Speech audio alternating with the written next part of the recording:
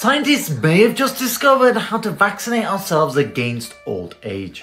Since as far as historical records go, humans have been fascinated at the idea of immortal life to such power that it's a central theme of many of the world's religions. It's therefore not without irony that it's a scientific breakthrough that may just be getting us one step closer.